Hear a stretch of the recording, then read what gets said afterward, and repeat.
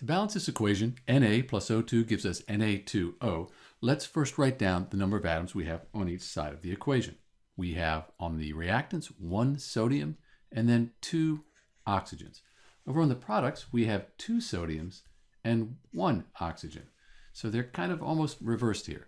Let's fix the oxygens first, because it looks like if I fix the oxygens, I'm going to change the sodiums and then I'll have to redo that. So I'm going to do the oxygens first. I'm going to put a 2 in front of this Na2O compound. 1 times the 2. That means I now have 2 oxygens and those are balanced, but I have the 2 here times the 2. So now I have 4 sodium atoms. That's not too bad to fix. If I have 1 here, I could put a coefficient of 4 in front of the sodium. 1 times 4, that equals 4. And I'm done balancing this equation.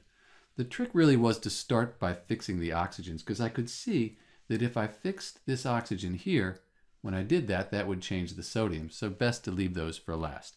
This is Dr. B with the balanced equation for sodium plus oxygen gas yields sodium oxide, and thanks for watching.